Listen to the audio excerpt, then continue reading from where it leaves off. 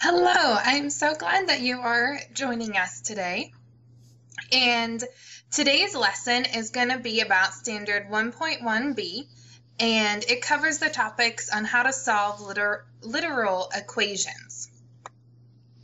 If you're working in Study Island, it's the lesson that is titled Rewrite Functions.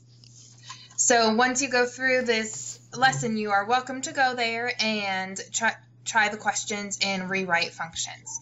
Now, remember, as you are watching this video, you can pause, stop, rewind as much as you need to. I highly recommend that you take notes. And you can even pause before I do a question, work it out as far as you can, and then resume the video and see how you did. And when we go to solve literal equations today, we are going to be using our equation solving skills. And these are the equations that have numerous variables in them. So there's going to be a bunch of letters, which can seem kind of scary, but don't worry, you can do it. And I will be breaking it down for you. You may be wondering when you would actually use this. Well, one common example is if you ever need to use an exchange rate. So if you go to another country on a vacation, you will want to know what something costs in their money in American dollars and vice versa. So when you go there, they give you an exchange rate, and you're going to want to be able to go from American money to the foreign country's money and back again so that you can make wise decisions while you're purchasing. And so this is one way that you can use the skill that we are talking about today. Given the following formula, solve for r. Assume r is a positive real number. All right, so we want to get this variable r completely by itself. So that means I need to strip away the pi and the squared and the h. So I need to start thinking about how can I undo those things. Well, the pi is being multiplied, the square is squaring, and the h is being multiplied. So in general, you work backwards in order of operations. There's always an exception to every rule, but in general, you work backwards. So I don't have any addition or subtraction, so I'm going to do multiplication and division next. I just have multiplication in this problem, so I have pi being multiplied and the h being multiplied. So to undo those, I'm going to divide. And you can do each one separately, or you can divide them both at the same time. Either way is correct.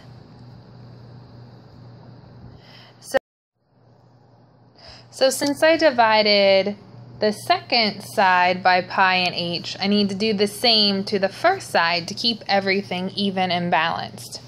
On the second side, these pi's cancel and these h's cancel, so I'm left with just the r squared. So I'm going to have v divided by pi h equals just the r squared. So I almost have r completely by itself. Now I'm going to go ahead and take the square root of both sides. And the reason for that is I have the square to move.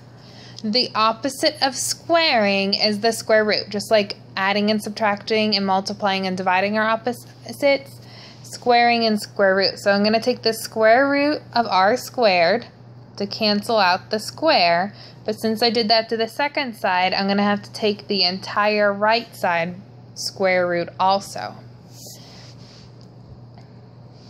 And so that's going to leave me on the second side with completely just r, which is what I'm looking for. And then I'm just underneath my square root, I'm going to have v over pi h. And that is my answer, because r is completely by itself, so that's letter C. Here's my next problem. Given the following formula, solve for h. Area equals 1/2 times the quantity, the first base plus the second base times h, or height. So I want to get that h completely by itself. So I'm going to need to strip away the 1/2 and the parentheses of B1 plus B2. So when I have this addition that's in the parentheses, so I can't just start subtracting those. It's locked in that parenthesis jail. I can't take the B1 without taking the B2. So the first thing I'm going to do is deal with that 1/2. So anytime I want to get rid of a 1/2 is I could divide both sides by 1/2, and that is correct. However, I find it easier to move and remove fractions by multiplying by the reciprocal. Reciprocal just means flip the fraction. So instead of having 1/2, I'm going to multiply both sides by 2/1. And what that does is here, 1/2 of 2 is 1. Well, 1 times anything is itself, so that just disappears. So the 1/2 and the 2/1 cancel each other out. Now remember, you can stick a 1 underneath here. 2 times a is 2a, and 1 times 1 is 1. 1 in a denominator is not necessarily though, so I'm not going to write that there because it's assumed. And so then now that's going to be equal parenthesis B1 plus B2 and parenthesis H.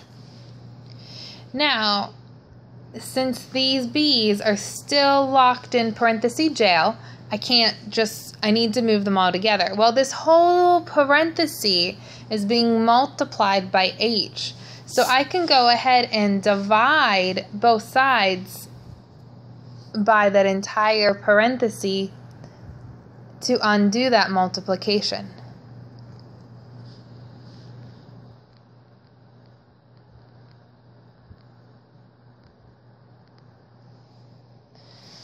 And so these cancel all at once, and I can do that because the entire parenthesis is being multiplied, and so I can cancel the entire thing at once. So then on the far side, I'm left with H, which is what I want, so it's exciting. And then on the beginning there, I have 2a over B1 plus B2. And the parentheses here aren't needed because there's nothing in front of or behind the parentheses, so you can drop them. It's not incorrect to write them, it's just more than we need. So that's why in our answer of letter C, we don't see the parentheses. This type of problem here is a very common one in EOI practice. So it says, given the following formula, solve for L. So we have perimeter equals 2 times the length plus 2 times the width. Then we want to get that L completely by itself. So here, and remember I said, in general, you undo order of operations. There's an exception to every rule, but in general. So at the end of order of operations is adding and subtracting. Here, well, that's what we're going to want to do first because we're undoing. So here, I have this plus 2w that doesn't have an L in it. So that's what I'm going to try to strip away first. So I have addition that I want to undo. The opposite of adding is subtracting. So I'm going to subtract 2w from both sides.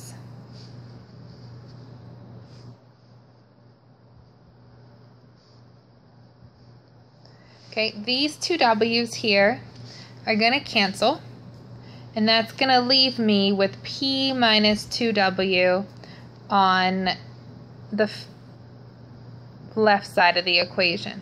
And I'm just going to go ahead and write that on a single line instead of up and down. And that's going to equal the 2L. I script my L so they don't look like ones, so that is a script L.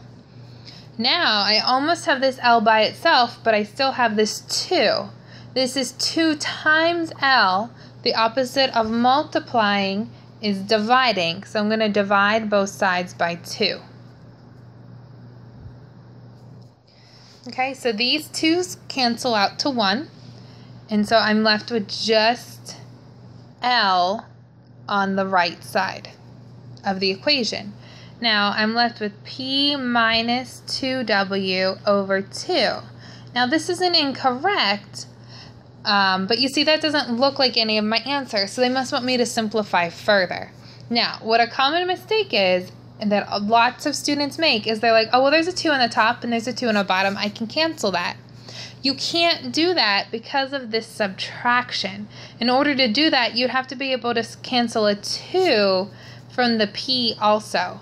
So that is a common mistake. Don't do it. You'll make me cry inside. If you're going to do that, you have to be able to do it from every piece. And I have 1, 2, 3 pieces here, and only 2 of them have the 2. So you have to do it from every piece. But what I can do is I can split that fraction up and put the 2 separately. Let's do that in blue. And do the 2 separately under each piece. You can do that. That's a rule you're allowed to do with fractions. And then I can cancel these 2's because I'm still keeping the 2 underneath the P over here. They're now separate fractions. So this fraction only has 2 pieces, and each piece has a 2. So that's why the rule, it's okay to do it in this instance. So then I'm just left with P over 2 minus W equals L, which is letter A. In this problem, I want to get the T squared completely by itself. There are a couple ways that you could do this, but when I look at this problem, I see that it's a proportion, that it's a fraction equal to a fraction. So anytime I'm solving a proportion, that's when you cross multiply. And I'm going to do that also in this case. I'm going to go ahead and cross multiply.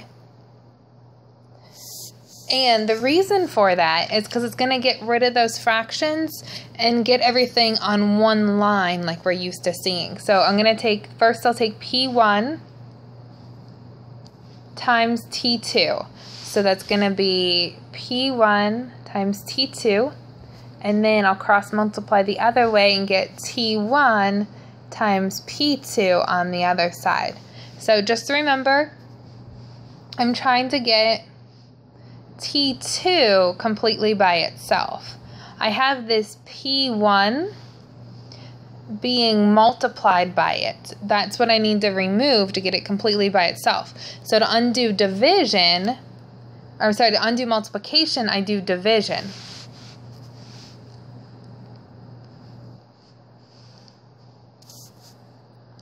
So I'm going to divide both sides by P1. Right, these cancel, and I'm left with T2 equals T1 times P2 on the numerator and then divided by P1 in the denominator. Now, I could cancel these P1s because they were exactly the same. They had the same subscript. I can't cancel these P's because they have different subscripts. So T2 is completely by itself, so this is my answer, which is letter D.